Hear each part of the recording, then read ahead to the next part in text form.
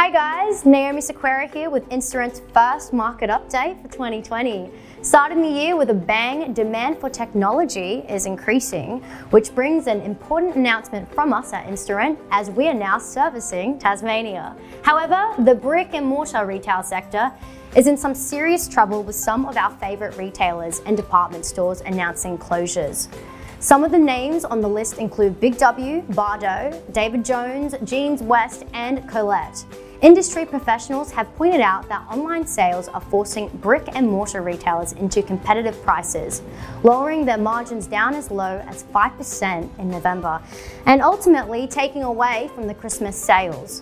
What's going on in property? Well, Sydney and Melbourne both saw with a 5% increase in value over the last quarter.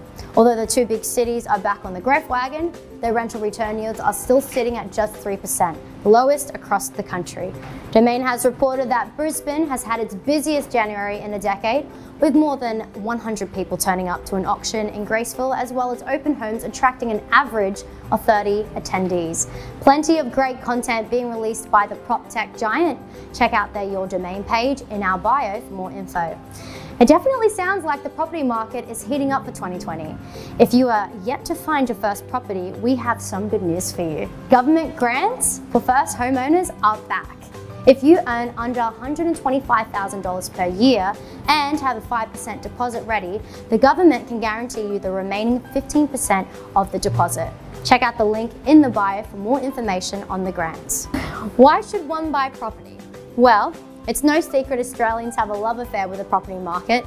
Even after a massive 2-year downfall, we are back in the profits already.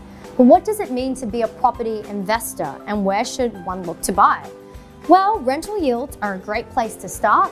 Being positive geared means your property maintains its own cost. Based off January's facts reported by CoreLogic, median property in Darwin has the lowest value for purchase at $390,000 with the highest yield and rent return at 5.8%. A median property in Sydney, on the other hand, is costing $860,000 and only returning 3% per annum. This doesn't seem so great, however, with values rising 1% per month, the capital gains are ridiculous. Food for thought, using property management apps like Instarent can save landlords up to $4,000 per annum, increasing that yield on your property by an extra %. Well, that's it for this episode, guys. Thank you for tuning in, and please don't forget to subscribe and check out our bio for information references.